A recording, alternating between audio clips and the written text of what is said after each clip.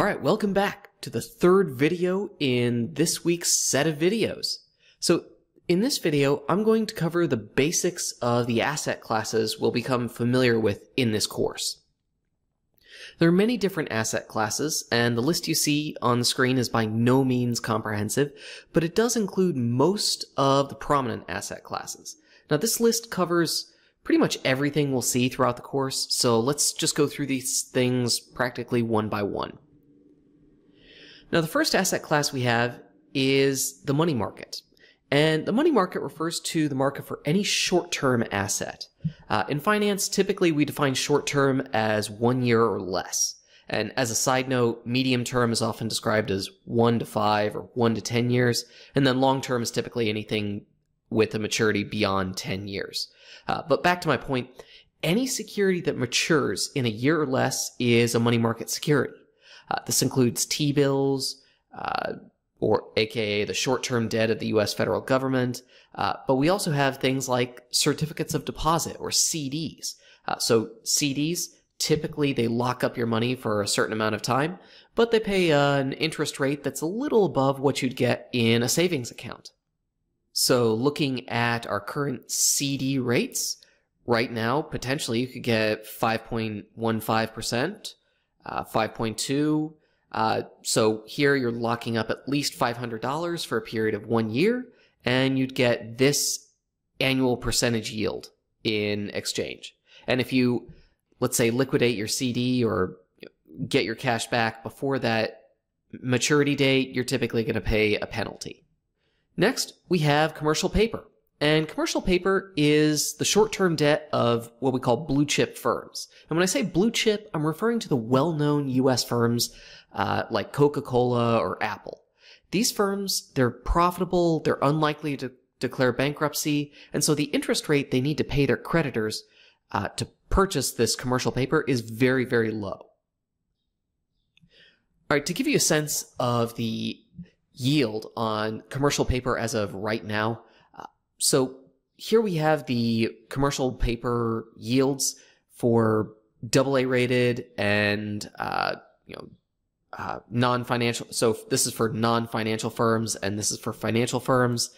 And so you can see a little difference here, but right now the current yield on, or the yield on this commercial paper, about 5.32%, 5.31%. It's a little higher for single A rated, but you get the sense here of, this is just slightly above the yield that you get on a CD.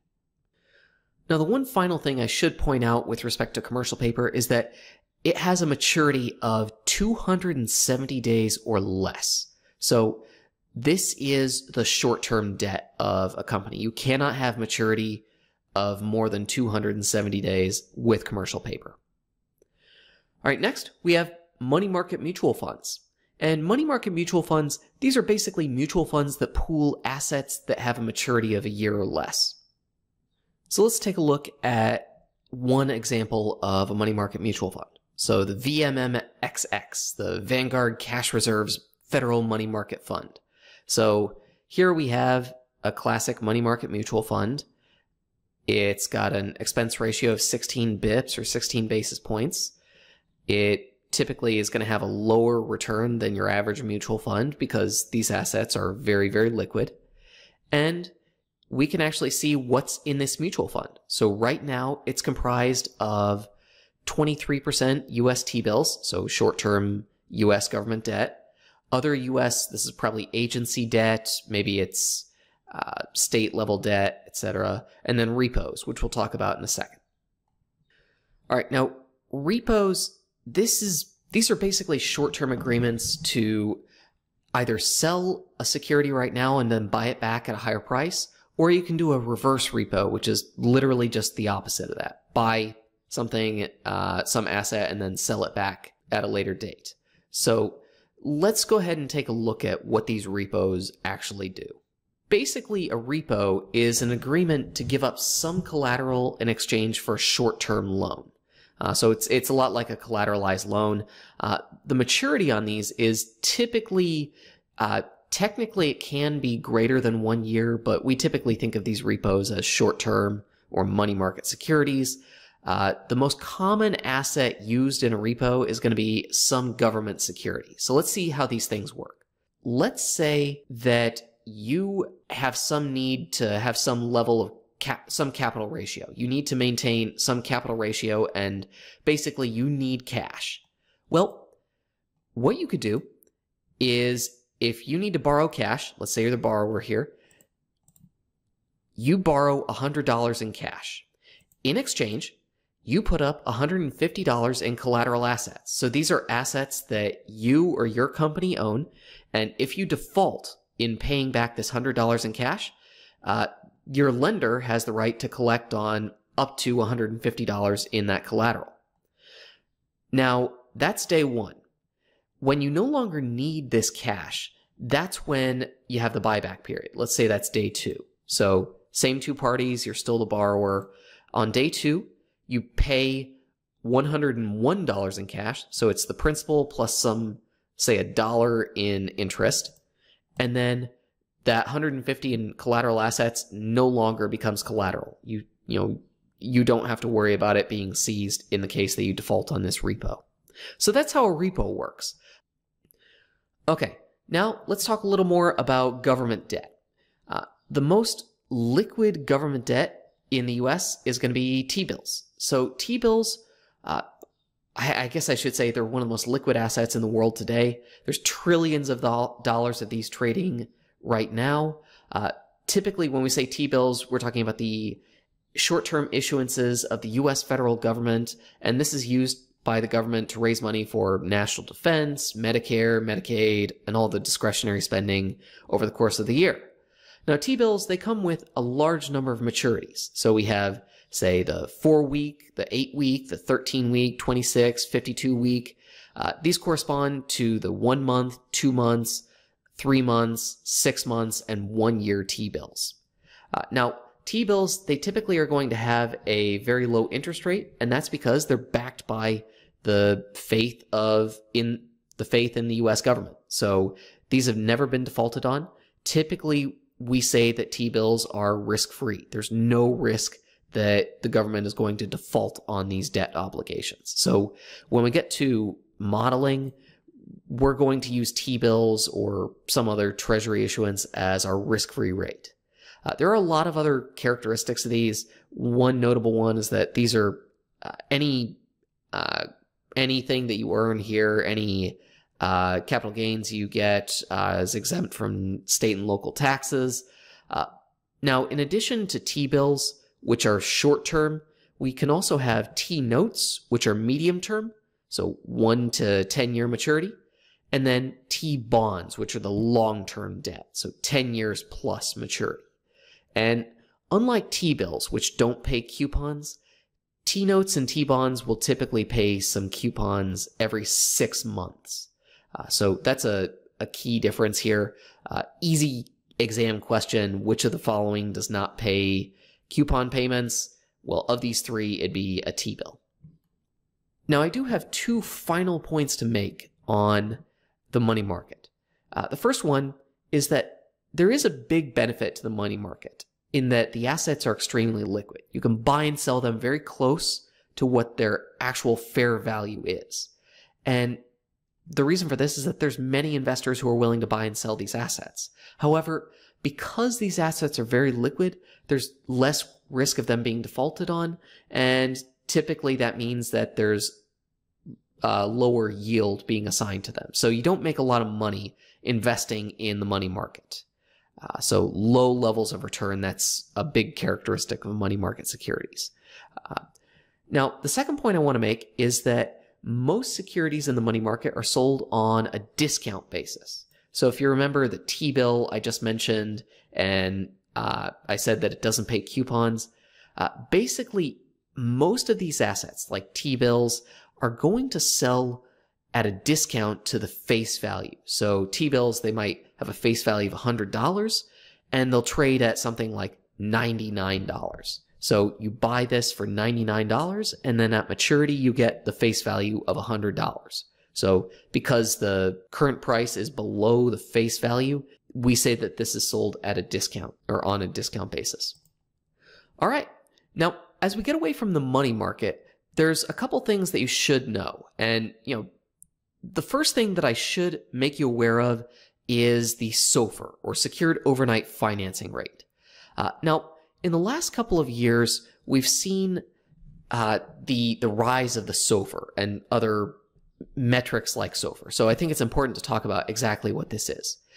Just a bit of history. Back in the day, prior to like 5 or 10 years ago, the base rate in a lot of adjustable rate loans used to be something called LIBOR. I don't even touch on LIBOR nowadays because it's not being used as the base rate in adjustable rate loans or mortgages. Nowadays, we use SOFR. And we use SOFR because, quite frankly, it's a good rate that we can say, or we can use as our base rate in adjustable rate loans. If we need to set the interest rate on an adjustable rate loan or a mortgage, SOFR gives us the base rate that we can generally trust. It's measured as the cost of borrowing cash overnight when that cash is collateralized by Treasury securities. Unlike the old LIBOR, SOFR, it's data driven. LIBOR used to be based on surveys, so it could be manipulated, which is why it was done away with. So SOFR, you can get a sense of what this rate is. Right now, as of the time of recording, that rate is 5.32%. So if you are looking for an adjustable rate mortgage, your interest rate is typically going to be, well, whatever your SOFR rate is, plus some premium on top of that. It might be SOFR plus 1% or SOFR plus 2% or something like that. So SOFR in the investment community, in the loan community, this is a very important rate because it's our base rate. It's becoming more popular as our base rate in a lot of short-term and long-term loans. All right, so that's basically it on SOFR. It's unlike LIBOR, which was survey-based, SOFR is transaction-based. Now, the next asset class that we have is the fixed income securities, or we could call this the long-term debt asset class. And when we talk about fixed income securities, these are just investments that offer a periodic cash payment. Typically, this payment is going to be fixed in dollar terms, or it may vary according to some predetermined formula. Maybe the payment is based on SOFR or something like that. So the most common or the most well-known assets in this asset class are going to be bonds, so the long-term debt instruments. We have a couple other names for these, but we'll stick with bonds for right now. We can also have convertible debt. And convertible debt, this is just debt issuances that can be converted at some later date into another asset, like equity. So convertible debt very often is going to be able to be converted into equity at a set conversion ratio. So you'll know that ahead of time when the debt is created. And there's a lot of reasons why you would want to convert this debt into equity. Maybe the equity has appreciated in value, and if you convert that debt into shares of equity, the value of your security has increased tremendously. The next asset we have in this asset class is preferred stock. And preferred stock is kind of like a hybrid between debt and equity. It's kind of like a perpetuity that pays out a fixed dividend. So this fixed dividend, typically you can't, this is going to be paid at any time point. It's going to be either quarterly or semi-annually. If the firm wants to suspend the dividend, there are consequences to doing so. So very often this preferred stock, it just continues to pay off a dividend. One thing to note about preferred stock is that it doesn't come with voting rights. If you own this preferred stock, unlike common stock, which we'll talk about later, this does not come with the ability to vote on big decisions at the firm. Next, we have MBSs, or mortgage-backed securities. And these are essentially prepackaged mortgages with a certain credit quality. I'll go into more detail on these, as well as asset-backed securities in a few seconds. But basically, these MBSs or ABSs, these are just a portfolio that represents a large number of mortgages or some other asset, like auto loans. And basically, you're betting on the entire portfolio. These are like an investment in a portfolio of loans. Okay, so how do these work? Well, typically, you're going to have some lenders issuing mortgages. to many borrowers. We're just talking about mortgage-backed securities here, not asset-backed securities. So with mortgage-backed securities, these mortgages are hopefully going to be similar in some way, similar in maturity, similar in riskiness of the borrower, similar in the type of home, maybe like a 3-bedroom, 2-bath, and then hopefully similar in terms of location, say like 3-bedroom homes in the Midwest to individuals with a FICO score between, I don't know, 600 and 700 or something. Now, once those mortgages are issued, they're going to be bundled together into this pool. Now, this pool could represent 1,000 mortgages or 10,000 mortgages, and ultimately, this is going to represent a huge amount of money, let's say $1 billion. Once those mortgages are pooled together, they're going to be broken down into small amounts and sold as this new security. So basically, these are going to be what we call securitized. So this $1 billion pool, it could be broken down into 1,000 shares, each worth $1 million. So if you own one share of this pool, you own essentially a cross-section of this pool. Now, the price that you're going to pay for this MBS is going to depend on the perceived riskiness of the underlying assets. So let's take a look at this in a little more proper way. So let's say you have 5 mortgages. We know some characteristics about each mortgage. So this one's a 15-year issued to a person with a 700 FICO score. This one's a 30-year, 15, 30, 30. They all have, well, a couple of these are fairly similar FICO scores, and you have some people who have really low FICO scores. What you're going to do to create the MBS is you're going to pool these mortgages together, and you're going to create the new MBS. And then you're going to go out and find organizations like Lehman Brothers, Bear Stearns, JP Morgan, who are willing to buy a certain percentage or a certain number of these MBSs. So Lehman might buy 40%, or they would have bought 40%. Bear might buy 30%, et cetera, et cetera. So the idea here is that you're diversifying the risk. Everyone's exposed to default of mortgage too, but if mortgager or the borrower for this mortgage defaults, it represents a small portion of the overall portfolio. So you're diversifying the risk, and this is why these things for a long time have been seen a lot less risky than a lot of other assets. Ultimately, one of the big contributors to Lehman Brothers defaulting was that they had a huge amount of MBSs on their books, and it was unclear what was in these MBSs, what type of mortgages these were, who the borrowers were, and ultimately Lehman overpaid for these. The value of the underlying assets was not nearly as valuable, and the value of the MBSs fell, and Lehman declared bankruptcy. Okay, now bonds come in many different shapes and sizes. So generally these are fixed income investments in which one party loans money to another party, and the other party is going to pay a certain variable or fixed interest rate. There are a lot of different bonds out there, things like T-notes, T-bonds. We have things like TIPS, which pay basically whatever the inflation rate is, or whatever the CPI is in the US. Federal agencies will also issue debt, so you can buy the debt of US federal agencies. Municipal bonds are bonds issued by local, so think your county, your city, or even your state. So municipal bonds, there's some characteristics here that you should know about. International bonds you can buy, and then corporate bonds. So a large number of firms will issue bonds or long-term debt, and if you are a big enough investor, you could buy bonds issued by these companies. All right, so getting away from the long-term debt market, we also have common equity. And common equity as an asset class, it comes with a couple of key characteristics. First off, it represents an ownership stake in the business. The more shares you own, the larger your percentage of ownership in the firm. Next, this stock also represents a limited liability.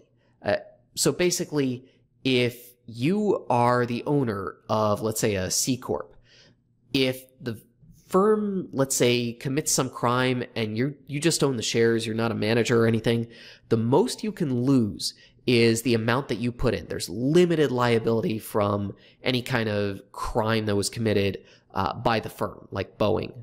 Other characteristics you should know about common equity: there's a residual claim. In the case that, let's say, the company declares bankruptcy, typically you are at the back of the line to receive anything left from the assets of the firm. Typically, your secured bondholders are going to get what they're owed, then your unsecured bondholders, and then a lot of other players are going to get what they're owed. And then finally, if there's any assets left in the case of the bankruptcy, you get what's left. So typically, you're getting pennies on the dollar if the company whose equity you own declares bankruptcy. Next, a lot of equities or common shares will pay dividends, though the more common thing nowadays is to repurchase shares. So a lot more companies are starting to repurchase shares as needed, and so there's some benefits. These are the big benefits of being a common equity holder. You get potentially dividends, you could have your shares repurchased, or you could see capital gains if you hold your shares.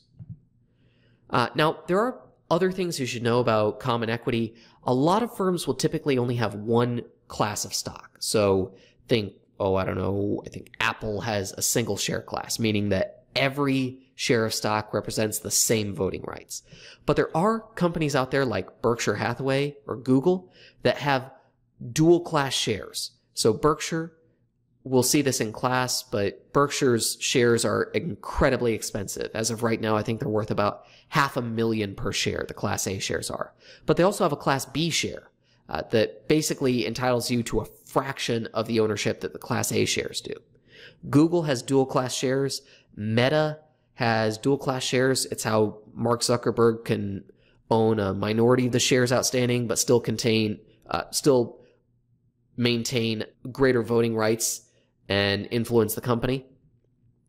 And that brings me to voting rights. So typically we say that common equity comes with voting rights. That's not always the case, but typically it should be. So the more shares you own, the more voting rights you have in the firm's annual meeting or in any big event, like whether the firm should be acquired by a potential acquirer.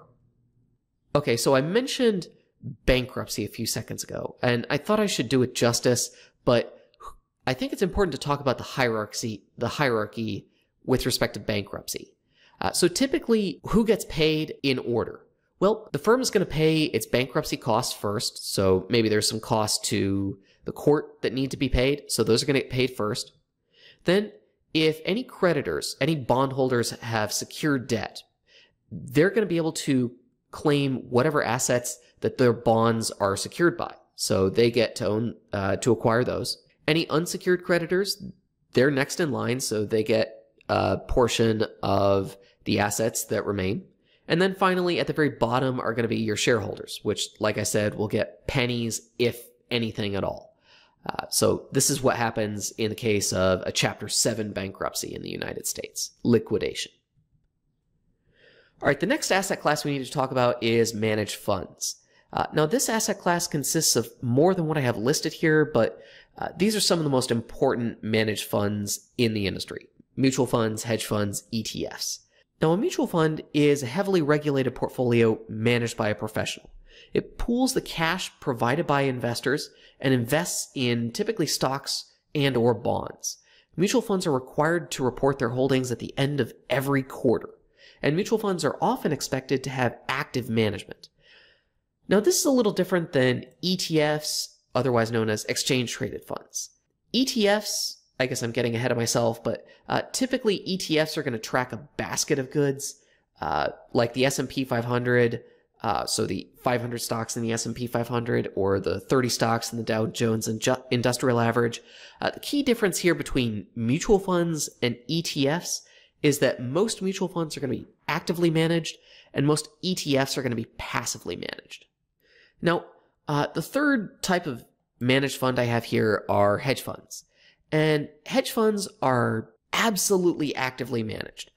Whereas mutual funds, though, are heavily regulated and usually restricted to holding stocks and bonds, hedge funds are allowed to take on almost any trading strategy they want. they can invest in some crazy asset classes. And they also don't have to report their holdings publicly like mutual funds do. Now, a consequence of this is that some hedge funds, they're going to be a lot more risky than your average mutual fund. So they'll buy bonds of firms or countries that have defaulted on their debt, or maybe they'll take the majority stake in a firm and try to turn around the firm by taking control of management.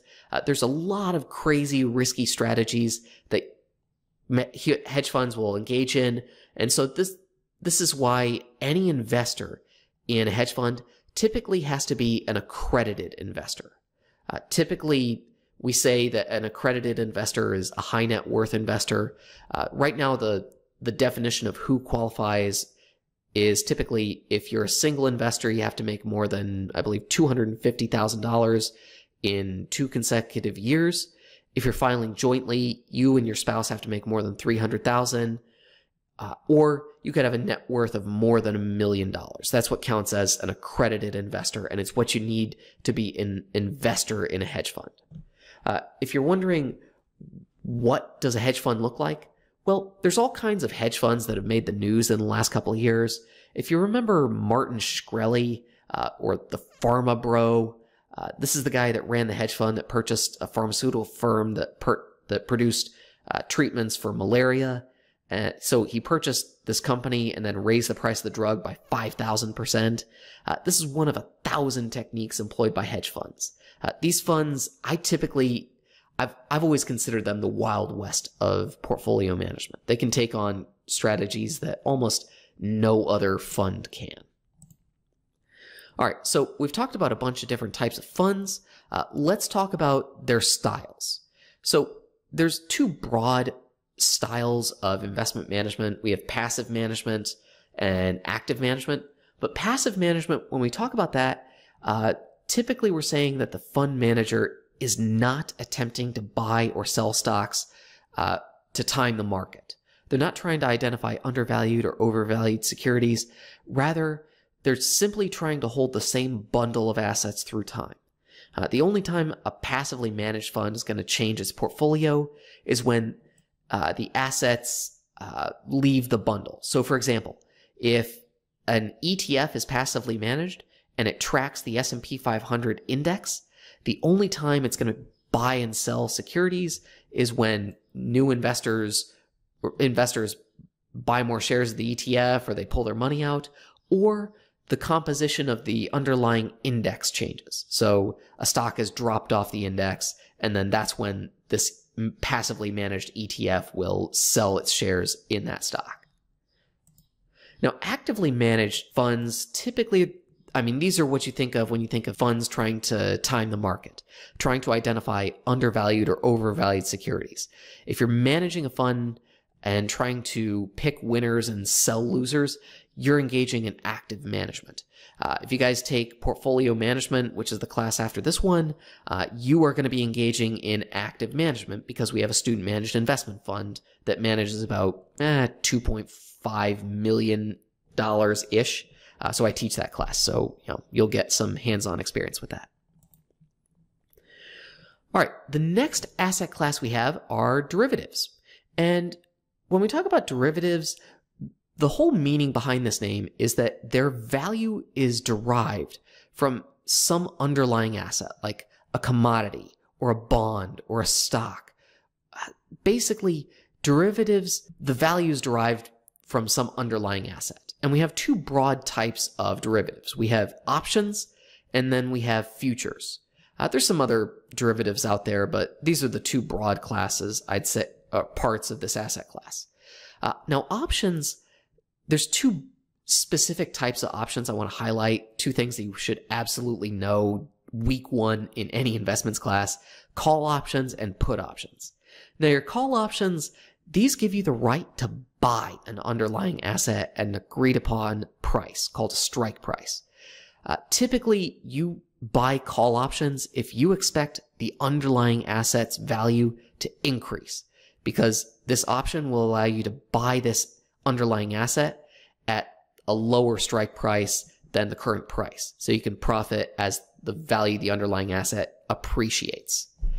Put options work the exact opposite way. So they give you the right to sell an underlying asset at an agreed upon strike price.